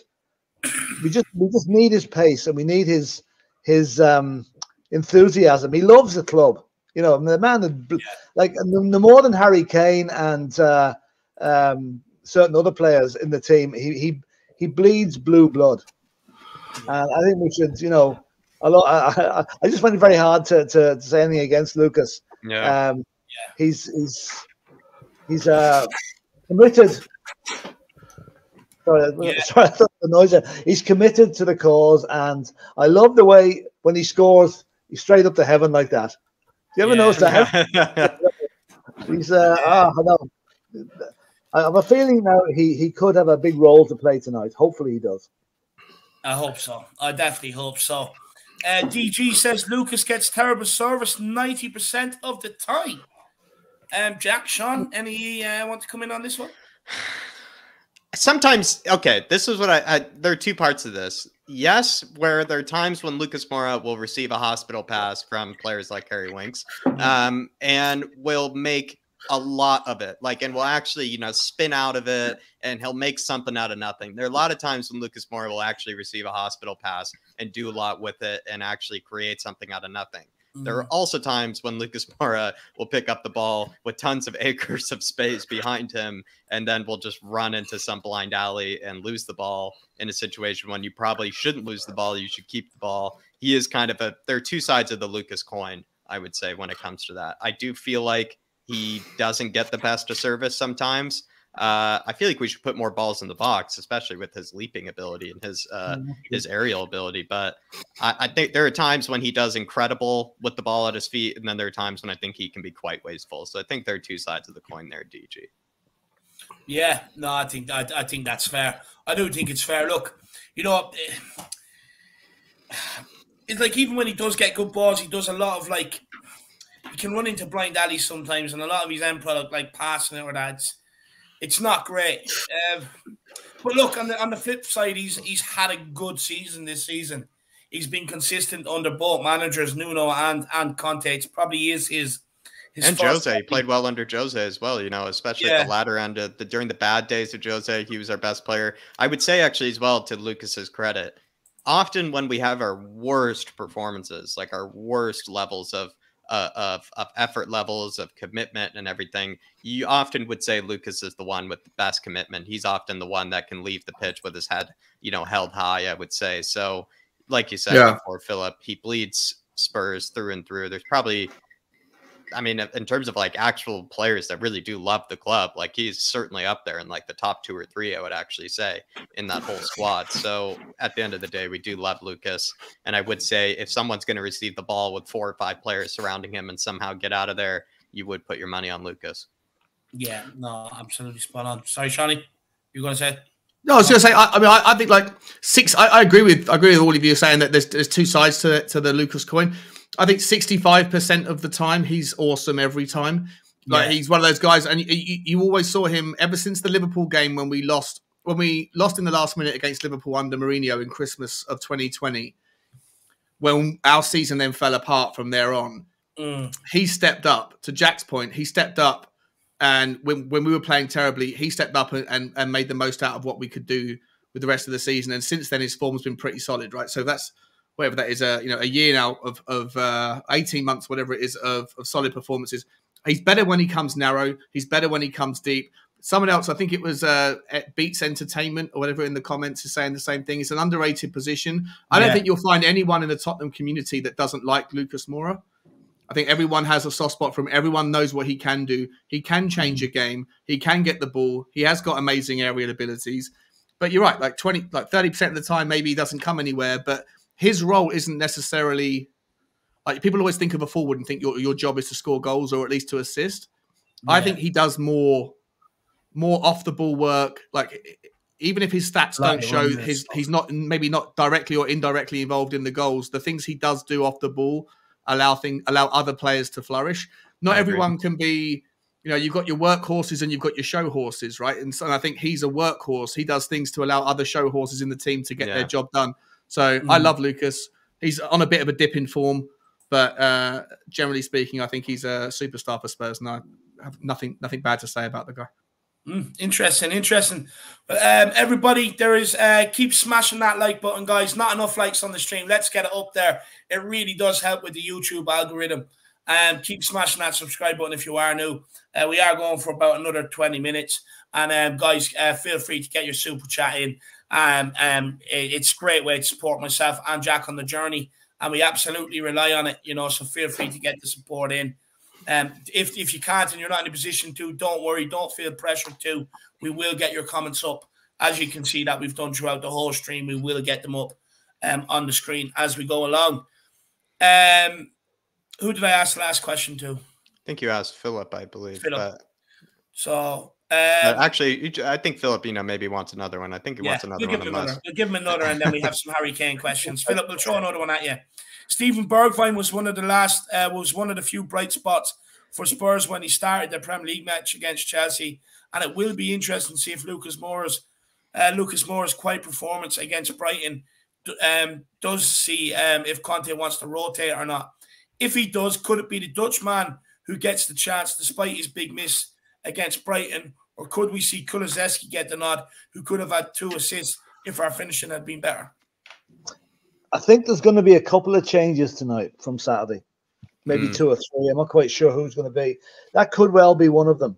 You know, like I wouldn't be a bit surprised if either one of Kulusevski or Bentancur starts tonight. Not both of them. One of them might start. Yeah, he might bring a surprise and put Kulusevski in tonight. Like it's all, we don't know, but I mean it could well be. I think Bergwijn's miss. If Bergwijn had scored that goal against Brighton, he'd be a shoo-in to start. The fact that he didn't, I think, may leave things open. I wouldn't be. I'm sitting on the fence here, but I wouldn't be a bit surprised if any of the three of them started. You know, it could just be any of the three, but I do think there will be a change or two because we've got to keep it fresh. We've only got 4 days to go before the Wolves game, and in my mind, that's going to be a tougher match than tonight. So, you know, very interesting to see what the and just one thing, not entirely related to this, but I'm just after reading a comment that Conte made yesterday. Apparently, he ran into Christian Eriksen in the hotel. And made the comment that he'd like to have him back at the club. So I'll tell you, that could be something to watch come the summer, depending how Eriksen gets on with Brentford. Yeah, interesting. Yeah. I don't know how I feel about that. Like, you wouldn't like it if you were a Brentford fan to have a Tottenham manager who used to work with the guy tapping him up, basically. You know, I think he ran into him in the hotel is a bit of a misnomer. I'd say that the spies were out and saying an elevator talk, elevator talk between the two. But he also added, like, not only did he run into him, but he then also let out to the press. Yeah, he's a great player, a good person. I'd love to work with him again. We'll see what will happen. Like, he's just arrived at Brentford. If you're a Brentford fan or the Brentford manager, you're probably not happy with that kind of behavior. But you know, it's only a 6-month loan, so we'll see what happens. Or a 6-month contract, right? So that's been done to us enough times in the past. Yeah, I know. So I know. Look at the Williams. I'm okay with it as well. Yeah. You know, I think it's Conte putting down a marker. You know, you don't mess with me, or I'm the boss. You know, I'm the man. Well, look, hopefully we'll well at Brentford, and then that could solve our creative midfield price. It's just a shame that Brentford have played their match at White Hart at the Spurs Stadium, because I would love to see the reaction Eriksen would get. You know, it really would be, because he deserves every bit of it. No, he would have got a boo from me, to be honest with you, Philip. The way he left the club, I still can't forgive him. He would have got a boo. I'm being honest. I would have booed him. Okay, fair enough. Yeah. You know, but I'd be sort of taking the wider picture there of what he did for us, you know. But, no, I get that. Yeah, I suppose, probably. But, you know, look, I can only remember what he left me with. My brain doesn't stretch back that far in a year. I just good point, Dave. Good point. Oh, yeah, fair dues. Yeah, fair dues. He did down tools for a year, didn't he? So, you know. But, look, moving on to the big man, the one and only, the best goal scorer in world football. It's Harry Kane. 2 questions on this guy. Let's go. It's the big man, Harry Kane. Let's go. God, I love the guy, honestly. Scoring goals left, right, and centre. So many people are loving it again lately.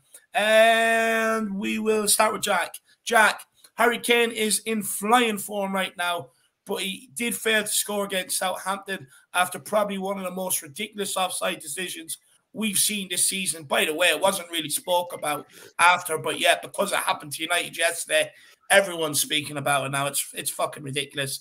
You know, big club biased. But Jack, do you think Harry Kane will have any trouble against Southampton's backline today? No, I feel like he'll be a bit hungry, Dave. You know, it's kind of like he was just kind of a bit toyed with. He just was so hard done by, so unlucky against Southampton last time around. I expect Harry Kane to be nice and hungry, especially in front of the home fans, Dave. You know, it seems like he really has been getting a nice, celebration, a nice kind of reception from the home fans as well when he scores. Seems to just be back to his normal self. You know, back against a team where he knows he deserved a goal and knows that he probably should have won that game with that decision if it actually had been done correctly. I think, Dave, Harry Kane, he's going to be nice and hungry. I would actually add as well, Sonny, I expect actually to be very hungry for a goal as well. The guy hasn't exactly scored, I feel like, too recently. He's playing really well, but, you know, it's just not really to the normal world-class levels of Sonny that we're used to. So I also expect Sonny actually to be really hungry to maybe score in this one, as well as Harry Kane. Yeah, no, 100% for sure. Someone just saying to check the newsfeed about Gareth Bale, I believe, somehow signing some I can't return. see that. I haven't seen it. I haven't seen it yet. I haven't seen it yet, my man. Just news, just noise. Yeah. Dark Song G21. He says, sorry I'm late. I just woke up. It's 4:45 kickoff today. I predict Son and Kane will share in the 3-0 win today. Man United going to lose to Southampton in the weekend. Just Dark Sun G, it must be early for you, my man, because usually you're a lot more positive than 3-0, my man. Usually you're saying 4 or 5-0. You must be tired. I'll forgive you, Dark Sun G. But it is good to see you in 4:45 a.m. kickoff, man. Yeah, those are brutal. Those are brutal. Jack, anything you want to say to Dark Sun G? Those are brutal kickoff times, Dark Sun G. I know you've had a lot worse ones than I have, but I have been there for those 4:45 a.m. ones. But Dark Sun G, I really hope we give Southampton a smacking, because Dave, his whole logic here is that if we give Southampton a smacking, that means they'll kind of take up all that frustration, all that sort of kind of, built up energy from, having being delivered a bit of a spanking. They'll take it over to Man United and then do the same thing on to them. So hopefully that does happen, where they return the bit of a favor that we give them. So I completely want that to happen, Dark Sun G. And then as well, I do want the Wolves as well to get that result against the Scum. I do hope Wolves get a result against the Scum too. Yeah. But 4:45 a.m. kickoff, Dark Sun G already starting off his day. He's going to probably be up for a full 24 hours on a normal Wednesday, or I guess Thursday for him when I think about it. So Dark Sun G, just want to say, my man, absolute legend. Pick yourself up, brother. Yeah, big up Dark Sun G and Kane and Son. Believe me, my man, they're definitely going to score today. The telepathic communication is back between them two boys. But big up Dark Sun G. And Sean, has Harry Kane put his early season woes behind him? And is he starting to look like the striker from recent seasons? And is it me, or does he look a lot more fitter? He does look fitter. He does look fitter. He looks like he's put on a little bit of muscle. Looks like he lost a couple of pounds. He's got the stamina that, I mean, no one's ever doubted his stamina, but he just looks like he's more mobile. I don't know whether he's doing yoga. He's getting a little bit more flexibility out of his legs. Yeah. I don't know what's up with him, but he looks like a man, like a phoenix that's risen from the ashes. Everyone, or a lot of people, thought that his Tottenham days were numbered. He wanted out. I still don't know what will happen at the end of the season if things go pear-shaped. He's getting to that point in his career now where if we can't offer him Champions League football, is the same noise, is the same news feed going to start happening again? But I'm not even worried about that, because we're not going to finish 5th or 6th. We're going to finish 3rd or 4th. Outside chance of 2nd, in my opinion, because I'm peak delusional. But I do think that I think that Harry Kane is back to his absolute best. He's got a manager that he has absolute faith in. He's got some players, the players that were dross. He's the sort of person, he might have liked Dele Alli as a person, but he might have hated him in the club. If Harry Kane wants to get to this level in his career, and he's looking at the players who are playing their FIFA or braiding their hair or doing whatever they're doing, he's probably like a Cristiano Ronaldo. Probably looks at some of the people in the lunchroom, going like, "Why are you having chips and lasagna, mate? Like, come on! Like, treat your career." Yeah, like it's sacred, like it's whatever, sacred, right? And I think that he might have that same kind of approach. And those sorts of players that would have the ketchup, that wanted the ketchup, that would be upset that there was no ketchup, they've gone. We've got new players coming in. I think Harry Kane is probably waking up every day going, "I can do it. I can make it happen with the club I love, and I'm going to put every single inch and moment of my soul into every game." And so 100% we're going to see Harry Kane score 12, 15 more goals before the end of the season. I've got absolutely no doubt about that. No, neither do I. I definitely think so too. I definitely think he'll still hit the 20-goal mark. I think Harry Kane is catching up maybe for a bit of lost time.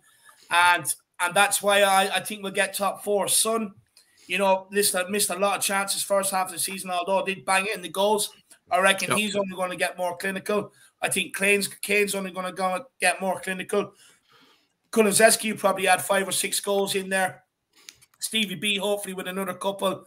I definitely think I definitely think top 4 is definitely on, especially with Kane. I agree with you, Sean. I actually think he will score about another 15 towards the end of the season. 12 to 15 more goals, easy. Yeah. No, I definitely especially if we go on especially with an FA Cup run. If we can get into the semi-final, at least he's got 15 inside of him. Oh, I love that.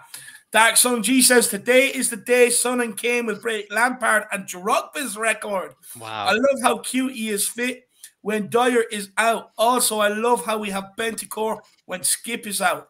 This is why Paratici is a don and God. We'll let who else come in on this? Sprinkling. I'll take it away. I'll take it away. I did a video on it even on the second channel. So, you know, might as well, you know, Dark Sun G, this is exactly what I was talking about with the signings of Kulu and Bentancur, and even with Romero and Sonny coming back fit. I know it looks like our squad is thin on paper, but Antonio Conte, he has lots of players that he can actually use, and players that can play maybe multiple sort of positions and do the work and kind of the hard work that he actually needs in the squad. With the likes of Bentancur, let's say Skip is out. Like, how do you replace Skip? We've often kind of thought it's impossible to replace Skip. Maybe you can't replace him entirely, but certainly you could probably get something similar with the likes of Bentancur, which makes it a great signing. The same thing with Harry Winks. Harry Winks lovers out there. You probably could say Bentancur can do something similar to what Harry Winks does. And then the same goes for Højbjerg. For Højbjerg lovers, Bentancur can probably step in for Højbjerg maybe when need be. Same thing with Kulusevski. If Sonny is out, Kulusevski can maybe hop in and take Sonny's position. If Harry Kane is out, Sonny maybe takes up top. Kulusevski goes to Sonny's position, or even Kulusevski takes Harry Kane's position. We have a lot more kind of depth than it really looks like on paper. I'm really happy about it, Dark MG. Paratici is proving to me that he is a god. Hopefully he gets those free transfers in through the door this summer, and then we'll be looking at a really nice fit and proper squad. And if they beat that Lampard and Drogba record, the best Premier League duo of all time, hands down. Yeah. No, big up Dark Sun G, my man. Absolute legend. Hopefully you enjoy Jack's answer. Sean, do you want to chime in anything there? No. You don't want to say Paratici's cooking, or he's a god, or he's a god? Well, I'm just giving the sprinkler of salt. You know that a chef is never finished. He's never. I want him to go to Salt Bay's restaurant. I want him to go to Salt Bay's restaurant, and then that will just be the. That'd be the ultimate photo for me, Jack. That'd be in a frame. You know, taking missus out or the parents out of the frame. Put him in Salt Bay restaurant in there for sure. Hopefully Paratici. Hopefully Paratici. But to Dark Sun G's point, though, listen, it's. I don't think it's down to Paratici that the fitness gods have shone. That when we got Skippy out, we got someone else who's stepping in, and and Kuti is fit when Dyer's out, and so that's just down to luck or whatever. But at the end of the day, I do think Paratici's had an absolute worldie. What was looking like an absolute shit show in the transfer window up until the 29th or the 30th turned out to, in my opinion, be a stroke of genius. And Paratici is in no small part responsible for that. But I think he has to do it. He has to go again in the summer, because he can't keep going back to Juventus to feed off the scraps of his previous career, right? So I think he needs to prove everybody that the people that like him are correct and the people that doubt him are wrong. And that will happen in the summer. And it will be so much easier for him to do that if we finish 4th, 3rd, or 2nd, as I am having more and more positive thoughts about. 5th or 6th is unthinkable, not just because of where we are, where we can be, but also because of the financial consequences. Like if we finish 5th or 6th or 7th, all of the plans, best laid plans, then go to rest. So, Oh, for sure. Philip, anything you want to say on Don Paratici? Is he cooking? Yeah, he's always cooking. Yeah, I mean, he's not finished yet. I mean, he's only at the halfway through the main course at the moment. It's the best is yet to come, But I just want to make a comment about Harry Kane there. Yeah. I said on the fans show the other night, I don't think I've ever seen Harry Kane in such good physical condition as he is at the moment. Yeah, you did say that. Mentally and physically. Yeah. Because let's face it, first half of the season under Nuno, he was playing like he had lead in his boots. He looked like he'd been just back from a fortnight in Benidorm on the piss, and just looked like he didn't get a toss. He wasn't the Harry Kane that we all know and love. Now Conte's come in. Conte is a manager that is meeting and maybe even exceeding Harry Kane's expectations. The two boys are obviously in sync with each other. They both need each other. And I'm more than happy to see that comment he came out with the other day about Conte, praising what he does. So I really expect, I'll go so far as to say Kane is going to go on a razzle of goals now, like he did towards the end of the season, we came second. I mean, he's going to get 15 goals at least, if not 20 more goals this season. Oh, 20 more. Wow. I thought I was punching with 15. Go, Phil. You'll probably be delusional. You probably are delusional. But what the hell? He suffered enough early on this season with watching Harry struggle, and it was tough to watch him. It really was tough to watch. It was like a thoroughbred racehorse struggling in a novice race. Yeah. It really was. Yeah. And now You're look right. at him. He's winning the derby again. There you go. So, Very good. Beautiful. Great analogy. Great analogy, actually. Yeah. Perfect. Absolutely. Honestly, Philip, I thought I couldn't get any more in love or pumped up about Harry Kane, and you've only gone and done it. Absolutely love that. I love it. Honestly, 5 of them 20 goals, Philip, are coming over the next 2 games. I can feel it. Fazrad says, I feel Delhi will get Lampard sack. Disgust. Come on, you Spurs. Wow. He was awful last night. Awful. He was at fault for the second Newcastle goal. The one thing I will say about him, at least he's toned the hairstyle down a bit. It looks a little bit more normal now. But no, I tell you, if I was an Everton fan now, I would be sincere. I would be extremely worried if that's going to be the level of his performance over the next few games. He just wasn't there. I mean, half the time I was looking to see had he been substituted because he just wasn't being mentioned. And then when he was, he gives away the ball and they score from it. It wasn't just the attitude when he lost the ball. He didn't even track back. No, with the ball, he lost the ball 7-8 yards outside their own Everton's area, and within 4 seconds it was in the back of the net. But players that were like the strikers of Everton were tracking back, and he still didn't make it into the box as far as I could tell. He just didn't care. The only thing Everton can do is they put Donny van der Beek on the bench, start him and put Dele Alli on the bench, and let Dele Alli know that attitude's not going to fly at Everton. He'll get chased out of the city pretty quickly. There's no player to have in a dogfight, I'm afraid. No. It's such a shame. Yeah, it is. It is. It is.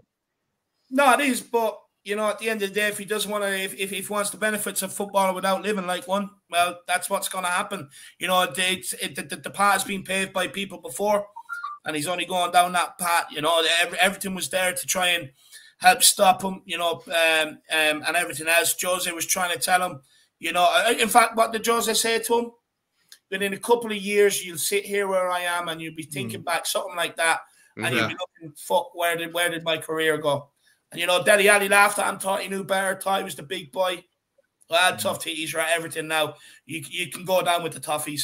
But look, we'll leave it there. We'll give everybody a chance to plug their stuff. Philip, my man, anything you would like to plug? The invasion of the Harris Army in London on Sunday. Yeah. Can't wait. That's going to be good. Should be good. There's actually a good few people that said they want to meet up with us for a few drinks, Philip. So should be a good day. That'll be no problem. As long as we don't forget as long as we get to the match on time. Oh, we will. I won't miss that. I'll tell you that. I won't miss Harry warming up. That's for sure. I can guarantee you that. Sean, where can people find you, my man? Cheers, Dave. You can find me, guys, at Spurs Talk Show. I think the link's in the comment section. I'm on here quite a lot, and I get around the channels. But my home is Spurs Talk Show. It's a very small channel. It's fledgling. It's got like 375 subscribers or something. But we're just getting going. So anybody that wouldn't mind just spending 10 seconds to go over and hit the subscribe button, it would mean the world to me. I'd love to be able to get to 400 before the end of February or something. So really appreciate it. But yeah, you'll find me here in about 2 hours' time as well for the game. So don't go anywhere. For sure you will. Everybody, please do get over and check out the Sean's channel. Look, I'm on it whenever I can as well, and I absolutely love going on it. So please do get over there and check it out and smash that subscribe button. He's a good lad. He's a good laugh, and you won't regret it for sure. Jack, my man, where can people find you, brother? Yeah, they can find me over on the second channel, Dave, flatcapeurotalk. Had 2 different live streams come out recently with Darius. One of them, he and I kind of just broke down the best and worst sort of transfers in the entire window, not just Premier League, kind of also, included some other teams outside of the Premier League. Also did kind of a video where we kind of looked at our early season predictions, kind of broke down where we went wrong and maybe what the rest of the season could look like. Going to do a few more videos kind of talking about some early sort of predictions I made kind of regarding managers and like young kind of players that I thought would break out this season. Lots of content coming out, as well as Champions League is just upon us, everybody. So we will also be doing lots of watch alongs over there. So I would just say 4 more away until I think until 950 or something like that, 950. So let's get there today, please.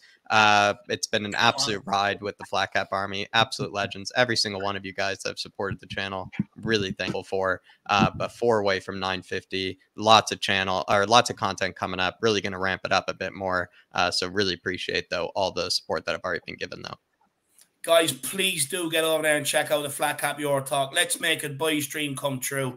You know, look, Jack is honestly one of the nicest guys in the business. What you see on camera is exactly the way he is off camera. He's such an absolute gent. So please get over there, smash that subscribe button, and make that dream happen for the guy. We'll just take a couple more comments, and then we will end off. Sue Smith, I do hope you're feeling better, and hopefully we do get the win for you today. Come on, you Spurs. Big up, Sue Smith. Stefan Bloy says, big up, lads. Beers and Spurs tonight. And the missus is out. Ooh. What more do you want? My man, honestly. I mean, light the candles, run it back, get the rose petals out. Honestly, what more does a guy want? Free reign in the whole house. My man, you are absolutely living life. I am jealous, brother. But big up, Stefan. Big up, my man. DG telling people to make sure they like it. Exactly. You tell him, DG. Moondog says he has subscribed to Sean as well. Formula One fan says, when is the We Are Tottenham TV pump up on? Come on, you Spurs. I'm going over there now. I'm leaving and it's starting at 6:15, my man. So hopefully I will see you there, brother. We have Rajesh Sharma sending love from the top of the world. NP Jack Naples, is it? Sending live from the top of the world. Absolutely enjoyed the show. Come on, you Spurs. I'm not sure what that flag could be. Nepal. Maybe it is Nepal. You could be right. Yeah, I think it is. I think it is. Dave, you're more spot on. I play a lot of GeoGuessr too, Dave. So I actually should know that. My old geography teacher, if you are tuning in, you'd be proud. I got that one right. But big up. Really appreciate it. Wow. Really. Let me know. Amazing. Let me know in the comments, or even choose back in. I'm checking right now. I'm holding you accountable. Spaghetti said they're all saying it's Nepal. They're all saying it's Nepal. Yeah, it is. It is. Absolute legend. Really appreciate it as well. Really generous as well of you. Really generous as well. I'm loving that you're enjoying the show. Hopefully you're going to be enjoying the win as well. Celebrate it and just scream, come on, you Spurs, from the top of the mountain, from the top of the world, my man. Pick yourself up. And man, let me know how you end up you got into supporting Spurs, my man. Let me know from over there. And you know, by the way, you know, great country for a good bit of hiking and everything else as well. But big yourself up, man. And climbing, yeah. If you're thinking about going for a walk, maybe don't start in the pool. me and the outland do a bit of hiking from time to time. We go through phases and no, so I do like it. I do like it. Big up, my man, all the way from Nepal. Killian Gubin says, guys, hope you enjoy the game tonight. And remember, if Doherty starts, we're definitely going to smash him. He's going to finish the season strong. Do you know what, Killian? I absolutely admire your love, your love for Doherty. I actually really do. I admire it. I will say, I do think there's probably more players you could probably represent that might give you a bit of a better outcome every week. But do you know what? Stick by it. You know, I stuck by Harry when he was getting absolutely caned. He's turned it around. So stick by your man. He might just turn it around, get him. But big yourself up, brother. Absolute legend. Yeah, but look, we're going to end off there. I think I've pleased everyone today. Spurs fans, my old geography teacher. You know, we pleased a lot of people today. Absolutely love it. So, guys, that is the Spurs Talk Show for Sean. Get over and check that out. Flatcapeurotalk for Jack. Get over and check that out. In terms of me and Philip Brady, well, we will be there Sunday to absolutely liven up the pre-match around the game. Make sure you're there or be square. But we will be in a pub. We will be sitting down. And whoever wants to come and join us, feel free to come for a pint. It'd be great to meet absolutely every single one of you. I'll be with you guys as well.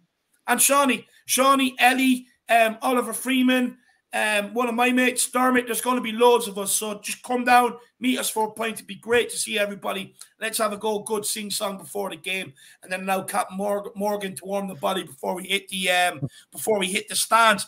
But we are going to leave it there. Next time, if you want to see me, it is over on the We Are Tottenham TV pump up, starting in 20 minutes time. Make sure you get over there, show your Irish brother the support and some love. And I'll see you back all here for 7:30 for the watch long. But before we go, Rajesh is saying, lads, I need to get this in. Mate, we even have an official supporters club Wow. here. Not many numbers, but got the passion staying up all night for the win. Oh my gosh. Wow. Unbelievable, Rajesh. What an absolute legend, my man. Look, it doesn't matter. That is a fan. No, it is. It is. There's so many people all around. I mean, like you have Dark Sun G, the guys from Australia, New Zealand, you know, even sometimes with Jack in America, the guys in Canada and everything else, the times that people get up around the world to support this club. I'll be honest, before I started YouTube, it's not something I was really kind of sort of aware of. I knew we had a global fan base, but the way people get up religiously to watch it, no matter what's going on, no matter what time of the day is absolutely unbelievable. But my man, it doesn't matter how big the Spurs Supporters Club is. The main thing is that you're Spurs fans and you're representing us over there with absolute pride. And look, you know, hopefully if there's anybody in here in this chat, anyone else from Nepal or any other country nearby, you know, get in contact with Rajesh and you know, get over and get a member of the Spurs Supporters Club. Let me know, do you have a little pub or anything that you go to try not to watch the games in? And what do you drink, my man? But look, come back here, Rajesh, at 7 o'clock or 7:30, and we'll be here for the watch long. We'll have more of a chat then, my man. Everybody, over and out. In Harry Kane we trust. In Conte we trust. As always, come on, you Spurs! Come on, you Spurs! And Conte we trust. It's game day! Harry Kane, please be my Valentine. Everywhere we go.